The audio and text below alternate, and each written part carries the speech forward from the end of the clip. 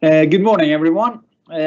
Welcome to NUPI, to this Military Power Seminar 2020, this year in a fully digital format. The topic is transatlantic security relations after the US presidential elections. What to expect. This is the 22nd Military Power Seminar, and it brings together a wide variety of high-level experts and officials from across the transatlantic community. And today we have a great set of global leading thinkers. And in the first panel, we have Ambassador Wolfgang Ischinger, the chairman and the leader of the Munich Security Conference. And we're joined also by Brzezinski. So we could not be asking for better people. And we also have a great audience. I think many hundreds or even 1,000 people have signed up to this meeting. And it's a big audience, and all of you can, of course, participate in the discussion by sending questions in the chat functions. So please start doing that, and you can do that already now. The event starts with an overlook of the strategic picture as seen from the US and Europe. It then moves on to European security developments and responses, and this will be a discussion led by Nathalie Tocci, who's a special advisor to the EU high-level representative Joseph Borrell, and she's also the president of our sister institute in Italy. And then we'll move, and she's joined also by Sofia Besch. And towards the end, we zoom in on some of the implications for Norwegian security and defense. So I think it will be an exciting day. Please stay tuned and engage yourself in the discussion. But before we start, let me give the floor to Tone Skogen, the State Secretary in the Ministry of Defense, for some opening remarks. Please, Tone, the floor is yours. Dear friends, it is an honor to open the 22nd Military Power Seminar. Amidst the global pandemic, issues of security and resilience are becoming more important. Our interconnected world continues to reduce the separation between civil society and the military. I would therefore like to thank the Norwegian Foreign Affairs Institute for organizing and hosting this seminar. We have witnessed a polarizing election cycle in the United States. Deep divisions have been exposed, and emotions are running high. Some even speak of a decay in NATO's transatlantic ties. However, let me be clear, our alliance stands firm. The United States' commitment is strong, Europe's investment is increasing, and mounting security concerns have demonstrated the relevance of NATO. Europe and the United States may at times disagree, but our bond goes far deeper than party politics. It is an alliance based on shared values, forged in geostrategic pragmatism. 2 world wars demonstrated Europe's need for protection against itself. The Soviet Union demonstrated America's need for protection in Europe. Based on democracy, liberty, and the rule of law, NATO's commitment to collective defense has ensured our security for more than 70 years. Today, the threats we face are more multifaceted and the world more unpredictable. COVID-19 has changed our lives in the ways we could not imagine, but also intensified global tensions. The rise of China has brought millions out of poverty, but furnished an increasingly assertive communist party with great power. Oil prices have fallen, but Russia has continued its military buildup and confrontational foreign policy. New technology is providing new opportunities, but also new vulnerabilities. In this demanding environment, Europe still needs stability through continued cooperation and an alliance across the Atlantic. The United States still needs its allies. We need a strong NATO, and we all have to contribute. The burden is becoming greater than either continent can carry on its own. In response, Norway has steadily increased its contribution and increased spending on defense. Our recently published long-term defense plan sets out to do even more. We will strengthen Brigade North with a fully mechanized battalion, acquire long-range precision strike capabilities, and buy new main battle tanks. Finnmark Land Command is established, and we will continue our modernization of the Home Guard.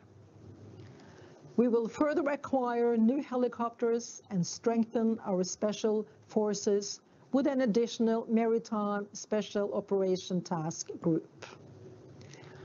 Our commitment to situational awareness will be expanded with the new P-8 Poseidon maritime patrol aircraft that are scheduled to arrive in 2022. We are ready to do more, but we remain dependent on Allied support. The last decade has seen a stronger and much more assertive Russia. The illegal annexation of Ukraine and its involvement in Syria serve as dramatic examples. In addition, Russian activity in the North Atlantic has increased considerably. The Northern Fleet is exercising more often along the Norwegian coast and increasing its ability to disrupt Allied reinforcements to Europe. A new generation of submarines and hypersonic missiles threaten NATO's freedom of action. Neither Norway nor America can handle these challenges alone. The Atlantic is too vast and the missiles too fast. Norway will do its part by providing situational awareness and reassuring Russia of our peaceful intentions. We remain committed to reducing tensions by maintaining transparency about Allied training and presence in the High North. However, Europe must also rely more on itself. As China's influence increases, the United States will have to focus more on the Pacific and Asia. This means that Europe must continue to increase its military capabilities and defense spending. It is also vital that Europe is able to increase its return on investments. We are a patchwork of nations with common ideals. We have strength in numbers and in resources. However, to capitalize on our advantages, we must exploit economies of scale and unify our course of action. As technology and foreign investment present us with new challenges, we must find common solutions. We must utilize the political tool NATO was intended to be, to discuss differences and share best practices. Norway is therefore working hard to support various initiatives complementing this effort within NATO. We are improving NATO's readiness through the Joint Expeditionary Force, as well as further increasing our defense cooperation with Sweden and Finland. Norway's hopes for the future are therefore more independent of the election than the title of today's seminar might indicate. Whatever the administration, we are confident that both our alliance and the threats against it will persist. While harsh words may dominate our screens, we have a long-standing and solid relationship with the United States on security and defense issues. In addition, we see the United States' engagement in the security of Europe and in an alliance with a renewed sense of purpose. That does not mean that our relationship is without difficulties. Family relations seldom are. Words that spread doubt about democracy are not useful to an alliance built on democratic values, nor are surprise announcements that create confusion or divert from agreed policy. These are issues that we have to work on. At the same time, our opponents are growing stronger and technology is stretching our resources into new domains. Safeguarding our security has thus become more demanding.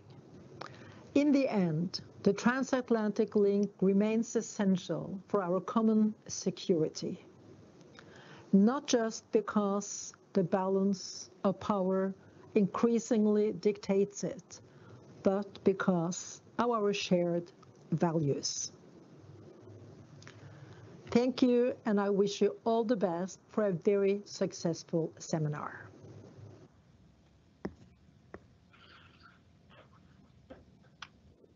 Okay, thank you so much to Tone Skogen. Some of us had a bit of difficulties on the sound here, but thanks to her. Now we move on to our panel with, as I said, two excellent speakers, Ambassador Wolfgang Ischinger and Ian Brzezinski, who's at the Atlantic Council and the Scowcroft Center for Strategy and Security. He's a senior fellow. And of course, both of these two gentlemen are well-experienced experts, and maybe the best ones we could have to reflect on the title of this panel, the strategic picture. What would be the next 4 years? I would like now to give the floor first to Ambassador Ischinger, and then we move on to Ian, and then we open up for a general discussion. So first to Ambassador Ischinger, thank you so much for joining us, and let me also thank you so much for your dedication and support of the NUPI and Wilson Center cooperation together with the Munich Security Conference on the Arctic Security Roundtable. I think it was in 2018, the winter of 2018, at the Munich Security Conference, Vice President Joe Biden had the speech. I remember I was sitting there in the room, and it was a night owl session, I think. And one of the things Joe Biden said, he said, "We will be back," he said. And now he's back as the president of the US. What will the next 4 years bring? Wolfgang Ischinger, please, the floor is yours. Well, thank you so much, Ulf. I hope everybody can hear me. Is the sound okay? Yeah. Yes. Yeah. Thanks. Thank you very much for inviting me together with my good old friend Ian, and I'm delighted to participate in this discussion about the next 4 years, about the future for the transatlantic community after the recent elections in the United States.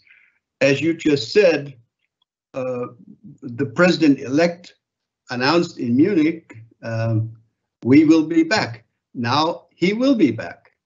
And the first point I want to make is that I've seen a lot of enthusiasm among political classes here in Europe, in the media, in opinion pieces. And of course, you know, at first glance, that's fine. But my advice would be curb your enthusiasm.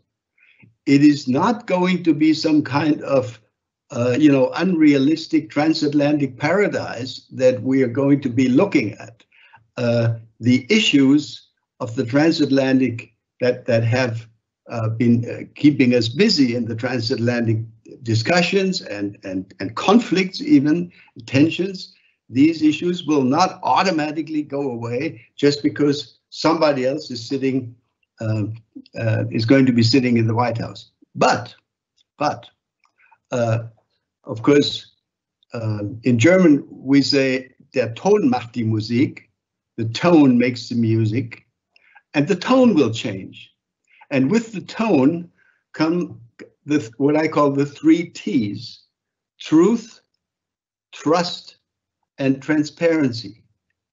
And this is, essential for the conduct of and the degree of cooperation in across the Atlantic. Trust has, over the last 4 years, largely disappeared. Truth has become questionable. What is truth? Can we be certain that our leaders tell us the truth? Big question mark. And of course, also transparency has gone down the drain to a certain extent. I think in all 3 categories, we will be looking at a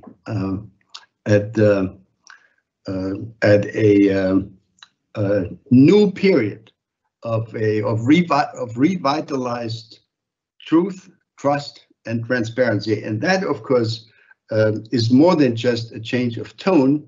It means a whole new ball game, hopefully.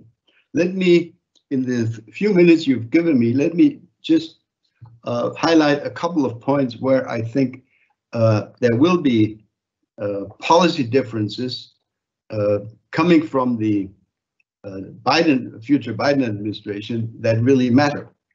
Well, let me start with what our publics are most interested in. The environment, climate, and the announcement that a Biden administration would want to rejoin the Paris climate deal is, of course, of huge public significance.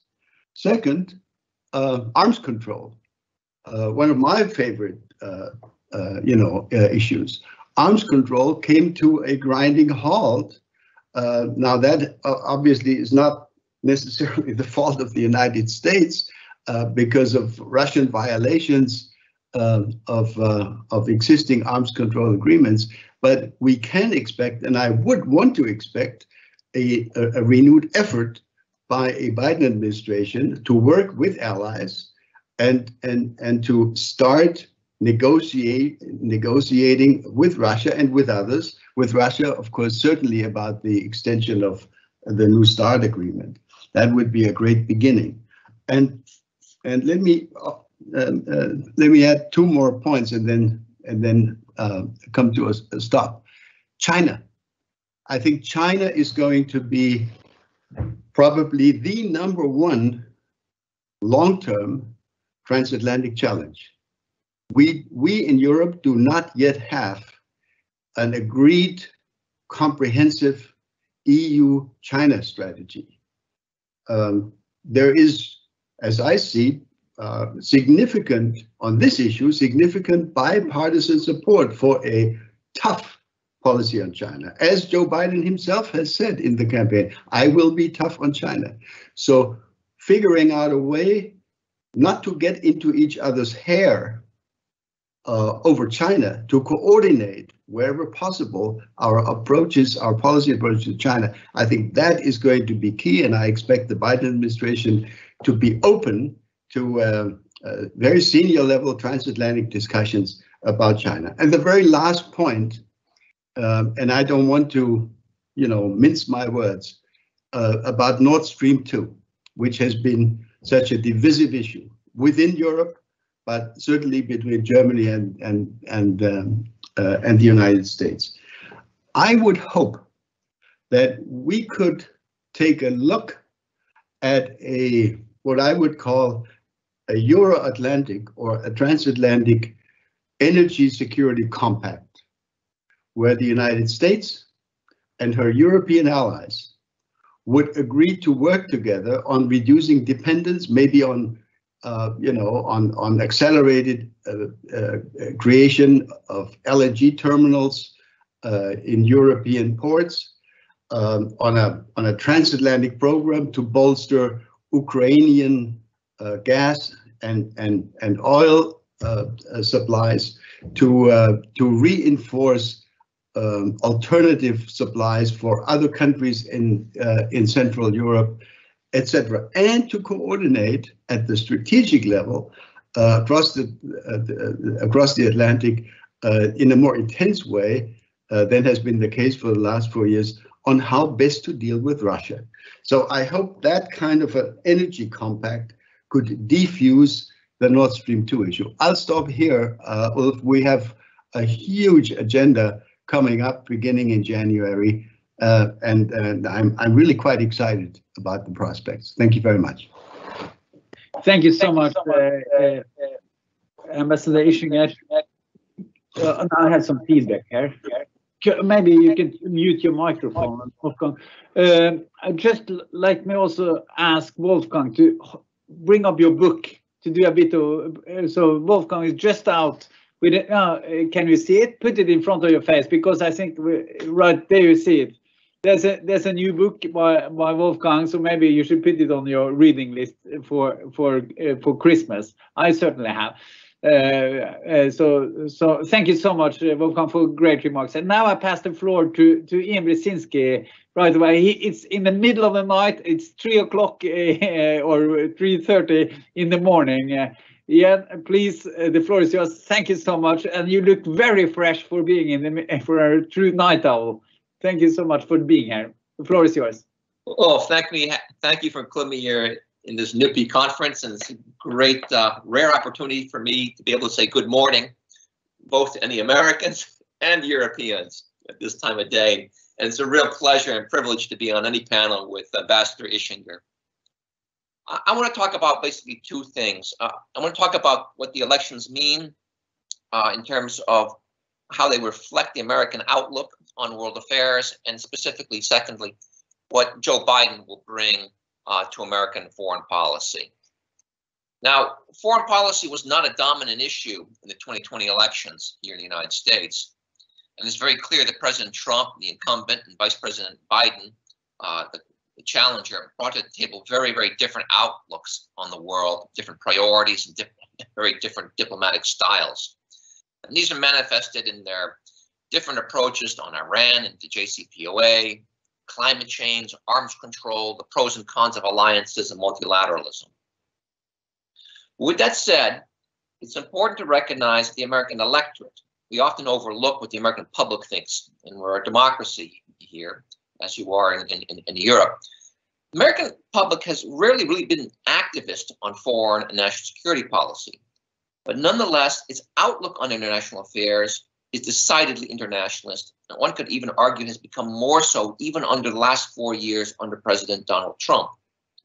I point to a Chicago Council on Global Affairs poll that was published in September. And I want to share some statistics. First, it found that 68% of the American public maintained the United States should take an active part in world affairs.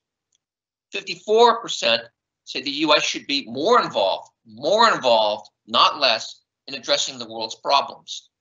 And 65% believe globalization is good for the United States. I was stunned by this. 74% said it's actually good for the economy. Globalization is good for the U.S. economy. I was really struck by this because there's often the impression that over the last 4 years, America has become more nativist. That has not been the case for the American public. Regarding European security, there has also been remarkable agreement and consistency across party lines. 73% say the United States should keep or even boost its commitment to NATO. 2/3 say that NATO benefits the United States as much or even more than its European allies. 50% say if Russia invades a NATO ally, the United States should respond with force. And this attitude towards NATO and transatlantic security cooperation has been reinforced by resolutions and appropriations by the United States Congress. Take the case of the European Deterrence Initiative, which provides billions of dollars to the defense of U.S. interests in Europe that has been regularly appropriated by the U.S. Congress over the last several years.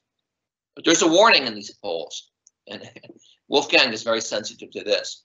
57% in this poll supported reductions, and I was surprised by this, or full withdrawal of U.S. forces from Germany.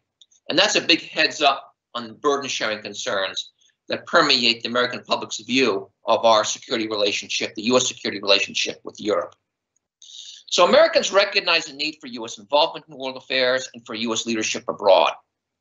The American public gives their president great license to act in world affairs. And looking forward, it's clear to me that President Joe Biden will exercise that license. So what will he bring to American national security policy? I think he'll have three core priorities.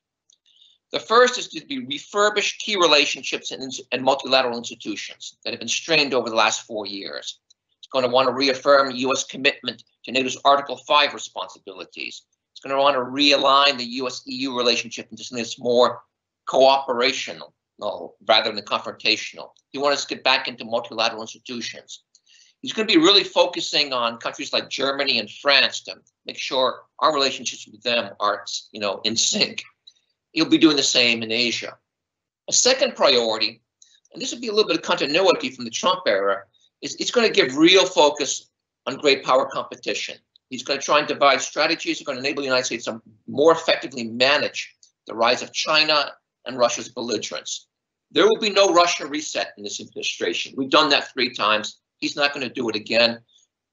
Joe Biden will probably be tougher on Russia than President Obama. His China and Russia policies will also feature a far greater emphasis on multilateralism, coordination with our allies, developing common fronts. And so will the promotion of democracy and human rights. That's the third leg. Joe Biden is a child of the Cold War. He grew up in an era where communism and democracy collided and competed. That's a mindset that he'll bring to this era. And he does believe that one of the defining features of our world order today is a competition between national authoritarianism and liberal democracy. And he wants to reverse the gains made by the former. So out of the box, after January 20th, when he swears his oath as president, I'd imagine Joe Biden doing the following right out of the box. He's going to complement his national coronavirus initiative with a global coronavirus initiative, of which Europe will be a key partner. He'll get back into the climate change agreement, as he said on day one. He'll rejoin the World Health Organization on day one. Sometime in the course of this first year, he'll convene a summit of democracies. I imagine his first trips will emphasize community with our European and Asian alliances and allies. And I'm looking at Wolfgang here, and I'm willing to bet, assuming that COVID issues can be handled, that he'll show up at the MSC Security Forum, the Munich Security Forums. Just a great opportunity. Well, he loves it. He's been there before. He's enthusiastic about it. And if it's an organization, it's a meeting that facilitates key bilateral engagements, and it's a stone's throw away from Brussels, where he could meet with NATO and the EU.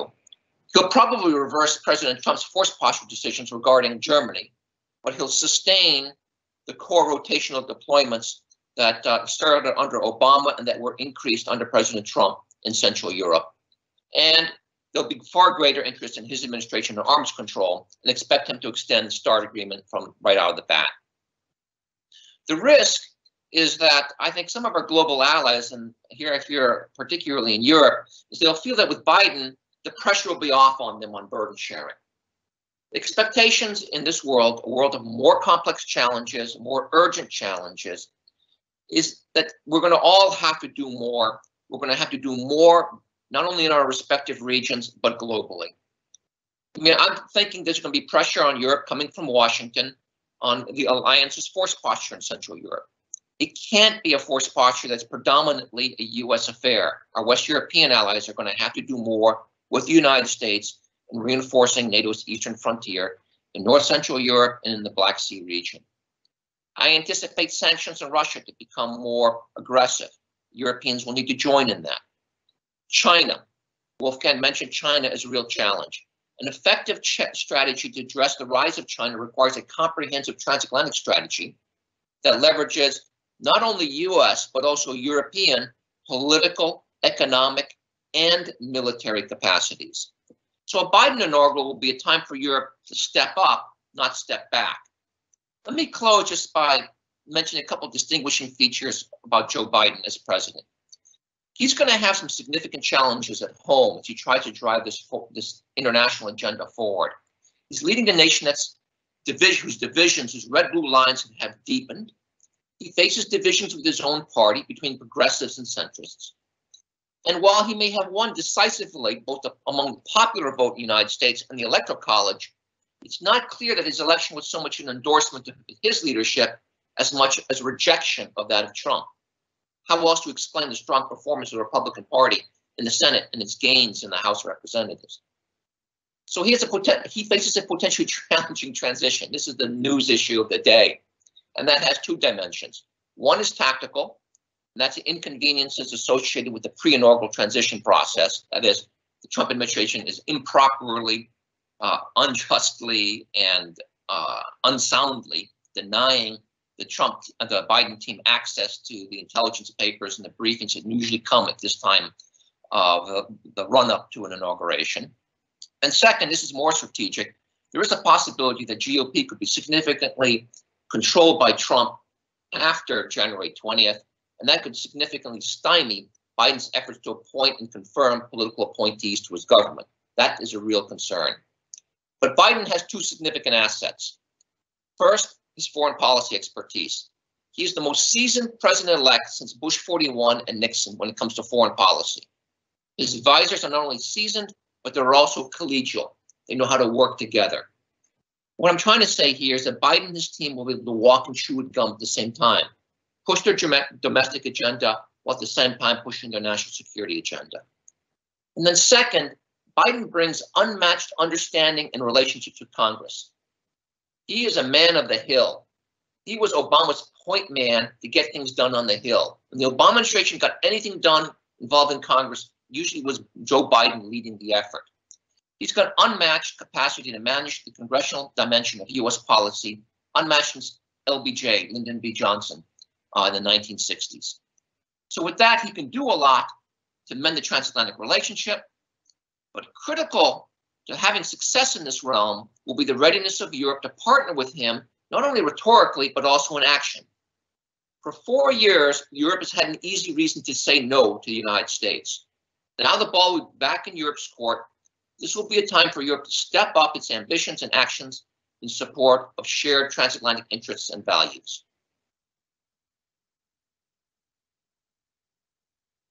Thank you so much, Ian, for excellent and pointed remarks.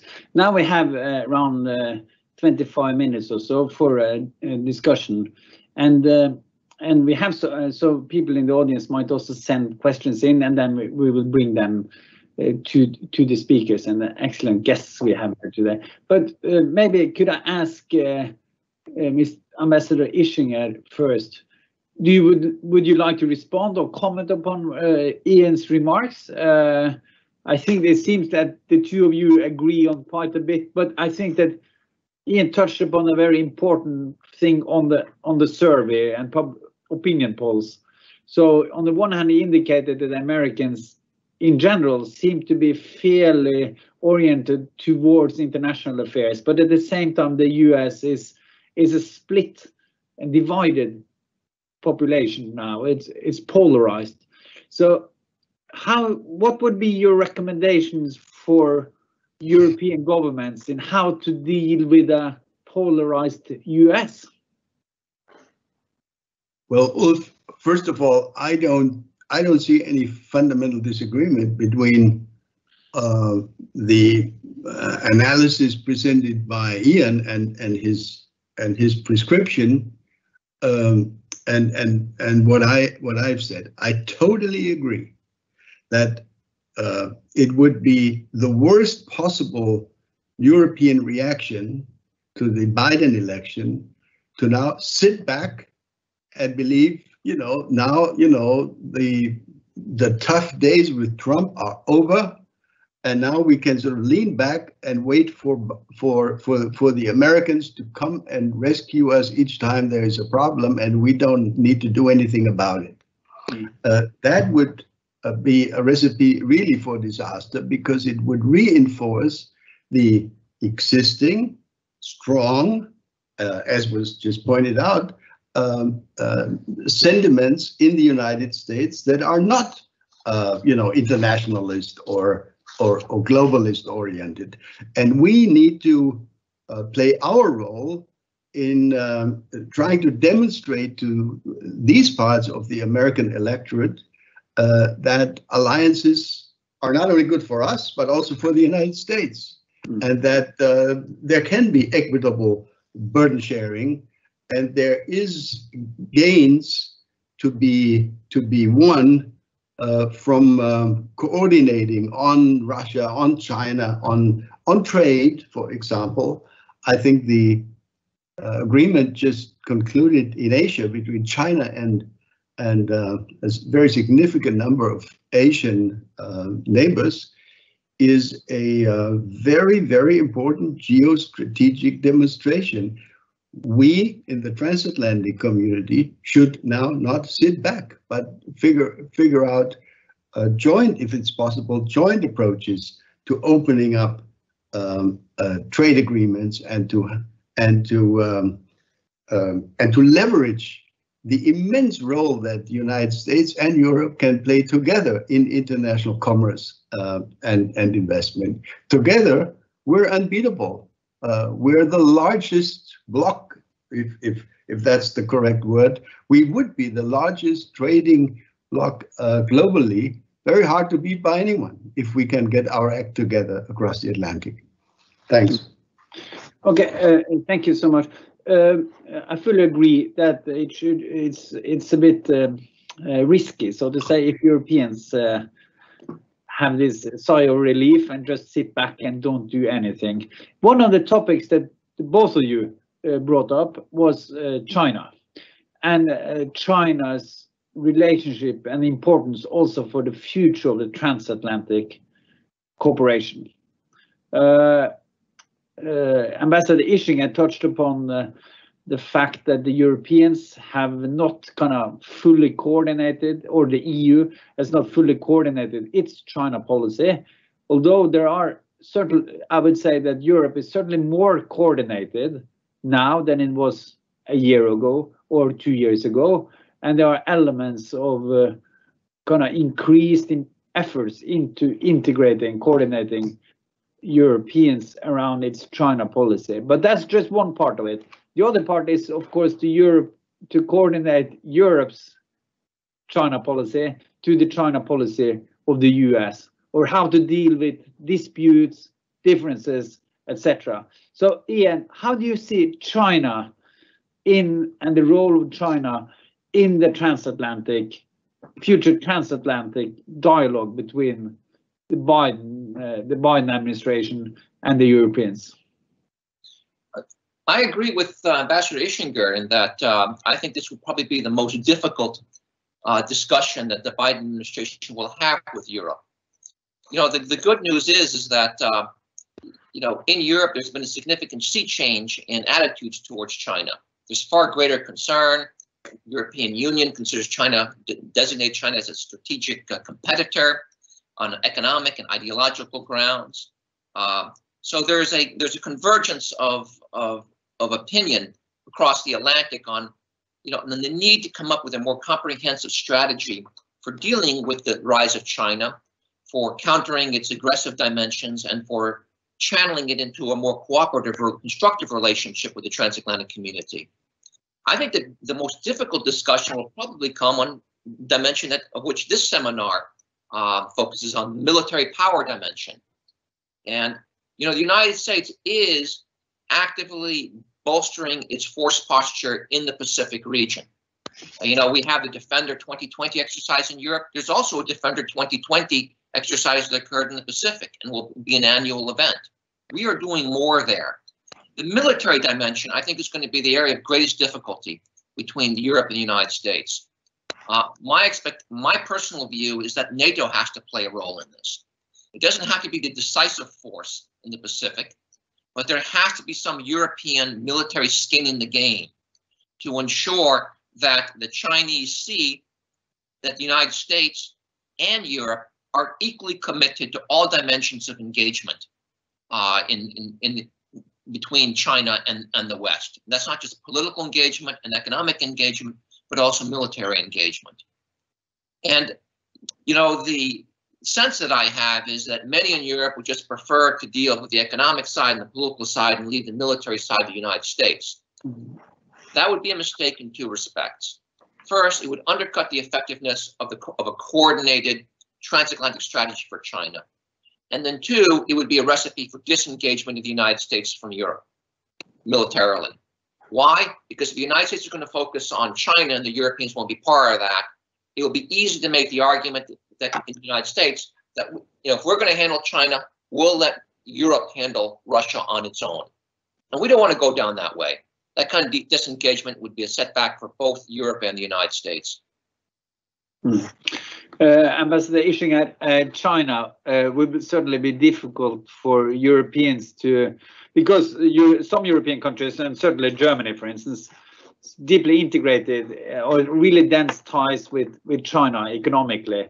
So how do you see what Ian said now about you have this economic dimension where China, Europeans probably have to kind of look into the economic integration or economic dependency on China, and then look at the political dimension, maybe human rights, democracy agenda that will come out stronger in the Biden, and then also the military dimension.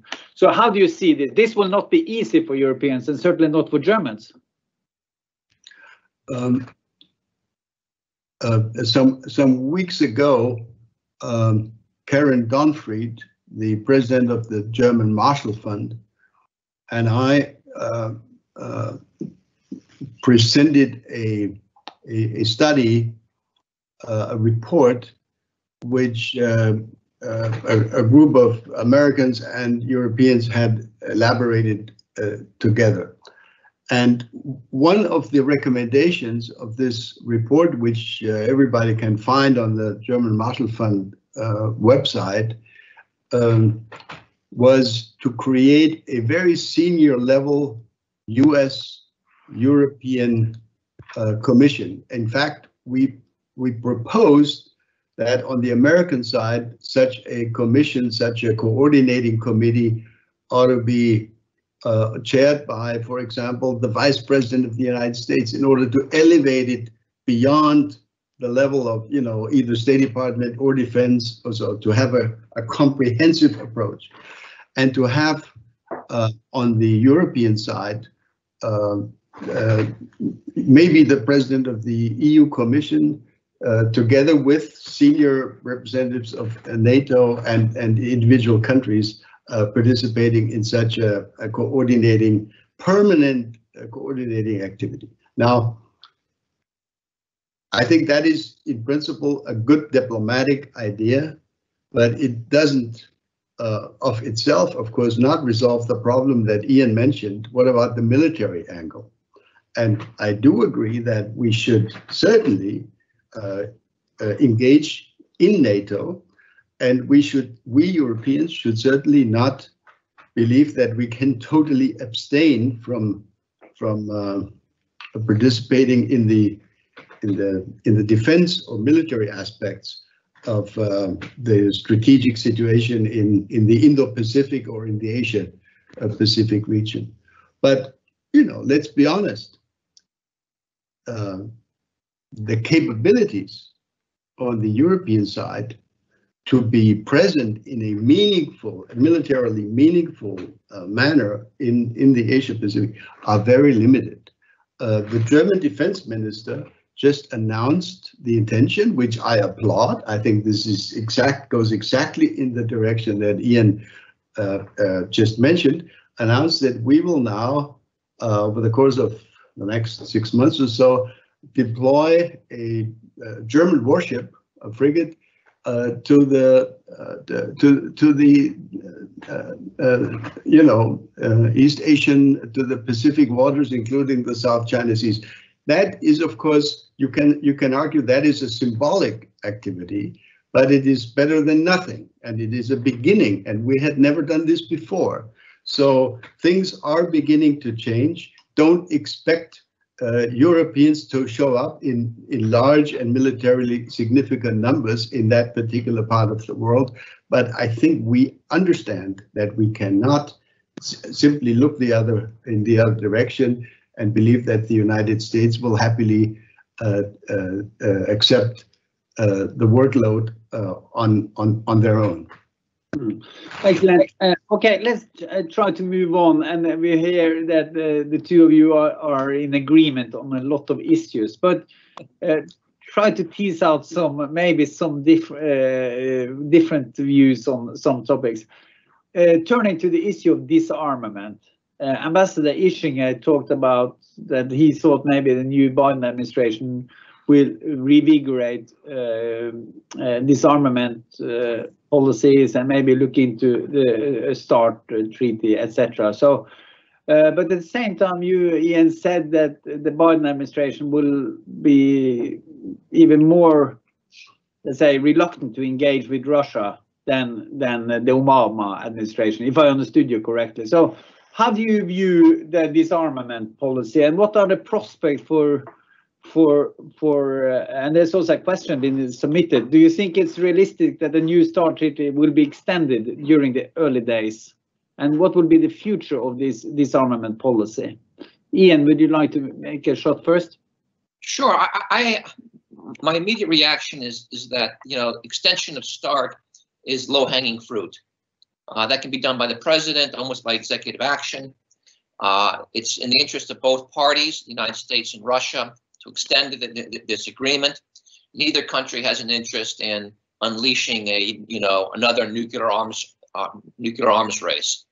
And basically Putin has signaled a readiness to do that.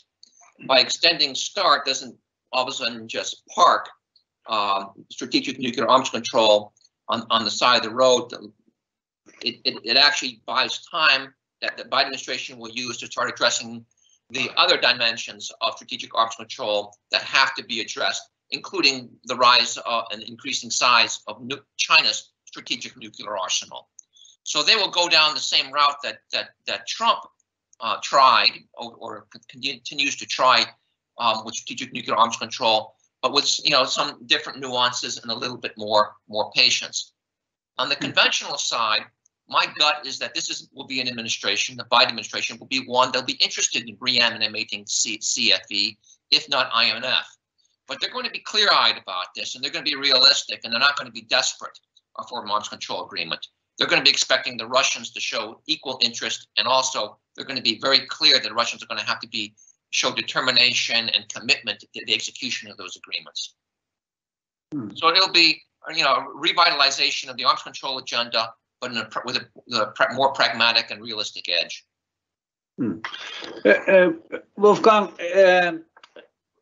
we heard that Biden is concerned about democracy, human rights. He would like to convene, he announced in a paper, I think, in Foreign Policy or Foreign Affairs, that he would like to convene a conference on democracy. So this value aspect is really important for Biden. Now, if you look at Europe, there are some concerns also in Europe about democracy. I'm looking internally in Europe. It's about Hungary, it's about Poland and some other countries. And then also within NATO, we have rather serious stress now in relation to Turkey. I'm just curious, how do you think Europe should deal with these issues about Hungary, Poland, and how will the Biden administration kind of support the activities by some West European countries in their policies towards Hungary and Poland, etc. So I'm just talking about kind of whether the Biden administration will push for a certain cohesion in Europe also around some of the values, or it will promote more European integration around these values. Well, first of all, there are a number of countries, not only European, Canada, Australia, and others, that have joined with European governments in this so-called Alliance for Multilateralism. That is not very different from the idea, as I understand it, that Joe Biden presented. An alliance of democracies, or at least a gathering of democracies. So what I would hope, and I think what Europeans hope for, is that the United States would again lead in demonstrating the values of democracy, the values of human rights, the value of truth, the value of trust, etc. So the United States can, and I hope will, take the lead again, and that's good. Second, as far as our intra-European quarrels about the rule of law, you mentioned Hungary, Poland, etc. You mentioned Turkey, which is a partner of the European Union.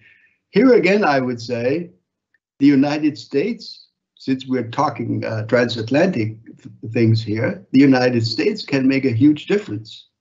It makes a difference whether Prime Minister Orban, to give just one example, has the impression that he is the most welcome European leader in Washington.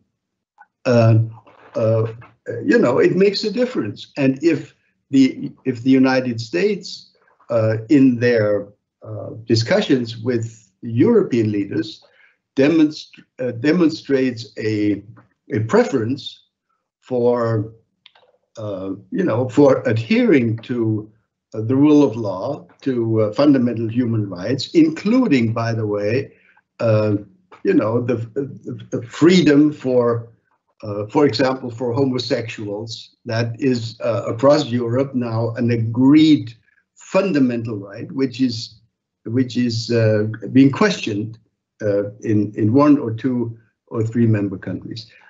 So I think the Biden administration can be extremely helpful in helping the European Union to win this internal fight about to what extent the rule of law needs to be upheld. As far as Turkey is concerned, I would say the same thing. It is unfortunately difficult for the European Union to engage with Turkey in a way that impresses President Erdogan much. But if we were able to show up together in Ankara, the United States, with a strong commitment to the alliance, but also with a strong commitment to a strong relationship between Turkey and the European Union, that would, as far as I can tell, from my point of view, that would be most appreciated in European capitals. So, what we have not had for the last several years was American leadership in European matters, and that was too bad. My wonderful friend Richard Holbrooke, who passed away unfortunately a few years ago, wrote an article in Foreign Affairs some 30 years ago, almost in the early 90s, with the title "America as a European Power." And I think we have benefited over the last 5, 6, almost 7 decades from America defining itself not only, but also as a power present in Europe. And I think we would welcome a return of America as a power present in Europe, not only militarily, but also politically, with the values aspect as a very important element. Let me pick up on what Wolfgang just said, Ian. As you have observed, a lot of, or some European leaders have talked recently about this notion about European sovereignty, European strategic autonomy, and there's these efforts to kind of bring together and ensure a bit more integration in Europe about foreign and security policy and also defense policy. Some have seen this as a way of making moving away from transatlantic cooperation, and then some others argued that now this is not moving away from transatlantic cooperation. This is to make Europe a stronger partner, more trustworthy and credible partner to the US. How do you see, how should Europe kind of work in order to ensure both European integration and stronger transatlantic ties? And there's a small footnote here, because maybe in just 6 weeks' time, the UK will leave the EU. Also, the transition period will end. So the US will also have this special relationship with the Brits. So how do you see the Biden administration playing? How will they relate to Europe? Will they relate primarily through the capitals, to Germany and France? You mentioned them. You didn't mention the UK in your introduction, Ian. That's interesting. What is Europe looking like from the Biden perspective? Is it Germany and France? Is it the EU, or is it the UK? Well, let me just throw in a couple points about democracy, because I was struck by Wolfgang's comments, and we're very much in sync. I just want to underscore that democracy promotion, not just defensive democracy, but democracy promotion, is going to be a driving pillar of the Biden foreign policy. I mean, as I mentioned in my remarks, he really regards the collision between national authoritarianism and liberal democracy to be one of the defining features of our world order, one of the key challenges before us. And he sees the protection and the promotion of democracy as critical to the reestablishment, the refurbishment, the reinforcement of the liberal international order that has been so key to the peace and prosperity that have defined world affairs since the end of World War II. So that's going to be high on the list. And this emphasis is very McCain-like. I can see Senator McCain up in the heavens looking down and smiling on this, because he talked a lot about a community of democracies. And the community of democracies in which the United States is part of it is going to be a community democracy that features as its core the transatlantic community. And so this is going to be an area, I think, with rich opportunity for the United States and Europe to do more together looking forward.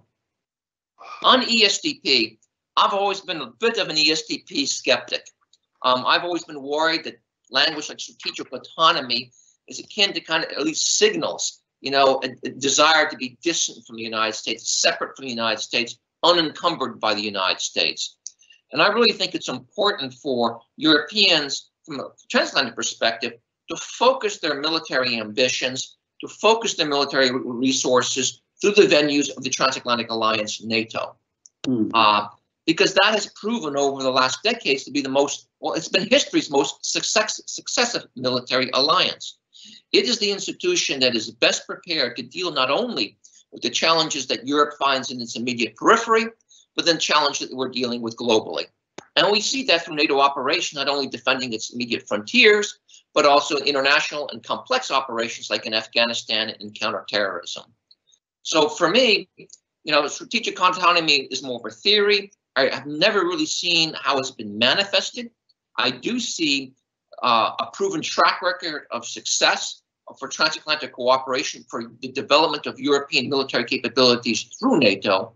And for this reason, it's only logical for me as an American to want to encourage Europe to focus on NATO as a primary, conduit for its multilateral military ambitions.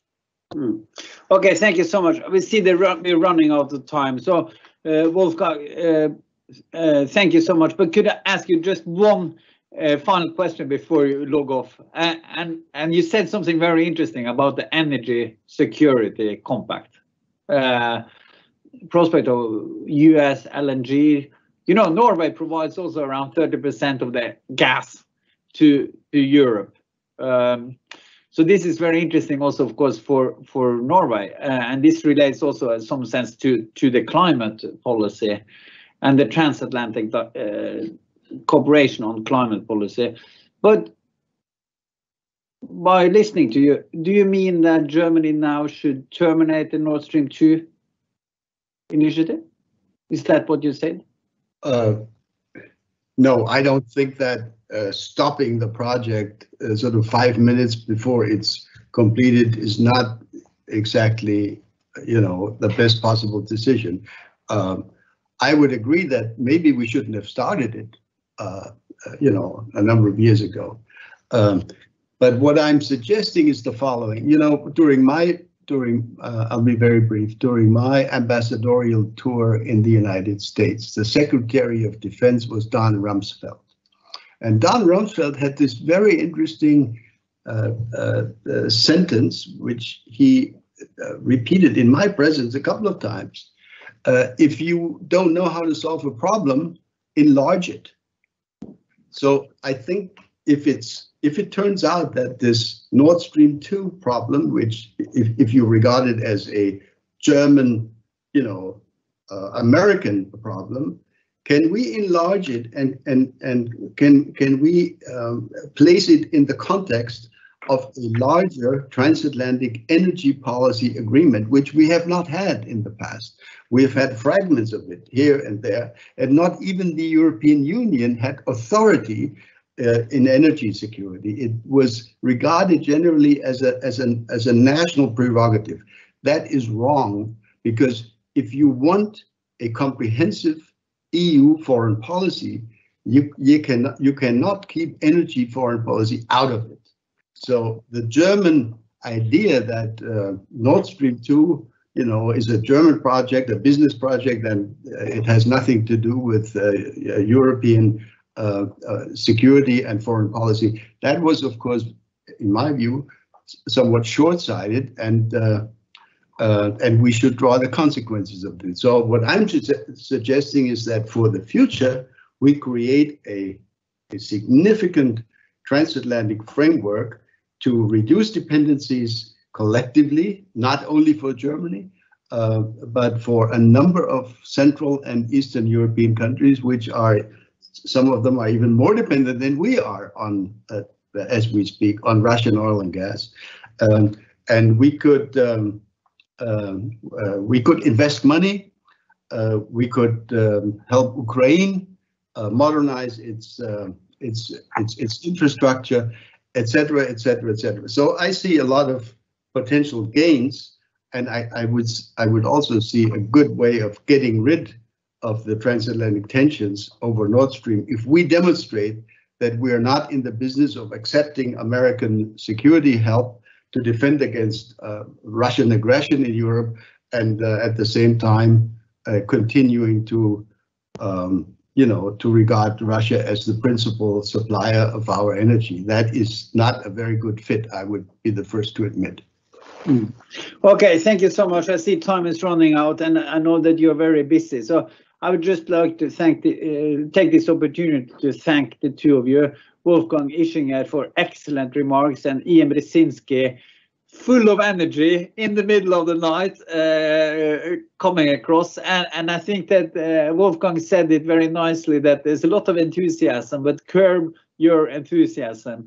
And one message that came out very clearly from the two of you is that we cannot kind of assume that the transatlantic relationship will kind of immediately be smooth and fast running. We have to work on to make it strategically important in our time, and that's not an easy job. It's not sitting back, it's hard work. And I think the two of you have done excellent work also to indicate some elements to that agenda, and also possibly sketch out some avenues where we might see this unfolding. So thank you so much to the two of you.